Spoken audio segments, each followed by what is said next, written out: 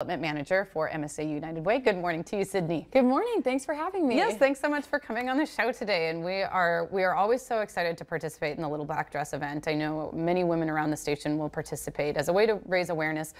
So just tell me, let's just start with what is, the purpose behind the Little Black Dress campaign. Yes, so Little Black Dress campaign is coming up September 16th through the 19th. So it's 4 days, and teams from different companies, businesses, organizations in the community can put together a team and wear a little black dress or some kind of black outfit for those 4 days, just to really raise awareness for those experiencing poverty in the community, bring awareness to it, and also kind of demonstrate the barriers they might face with finding a professional wardrobe when they're trying to maintain a job, limited access to, showers or laundry, whatever that is. So wearing that black dress through the week kind of signifies that and just helps bring awareness to the issue. Interesting. So how would one person join a team? Do you need to be on a team in order to participate? Is that something that you should reach out to you to join, or can you just do it on your own? Yes, definitely reach out to me. You can also register a team on our website. So just msaunitedway.org/littleblackdress. That's where you're going to register. It is fun to do it, with some kind of group, but if you want to participate by yourself, you can absolutely sign up as an individual and raise awareness and fundraise that way. Yeah, and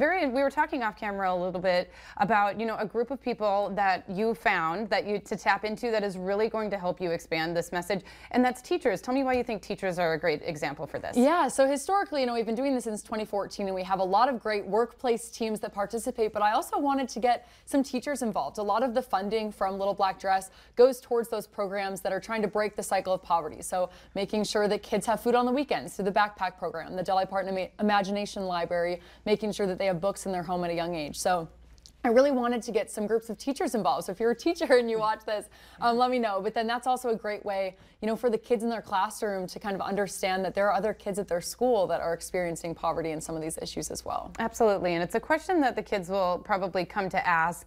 And then realize as the week goes on, okay, this is a real thing that happens. And like you said, it gets the questions, flowing through these kids and gets them to be a little bit more thoughtful throughout their day.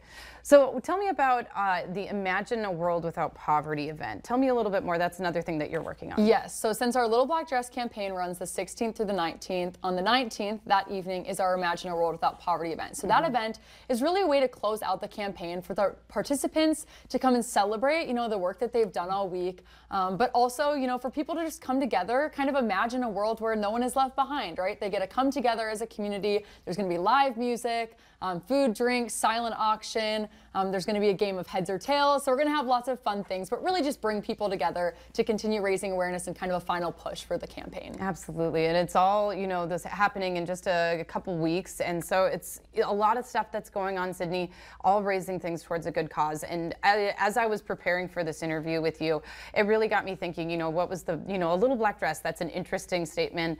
And it's something that a black dress symbolizes something that every woman should have in her closet. There's always that saying, your little black dress.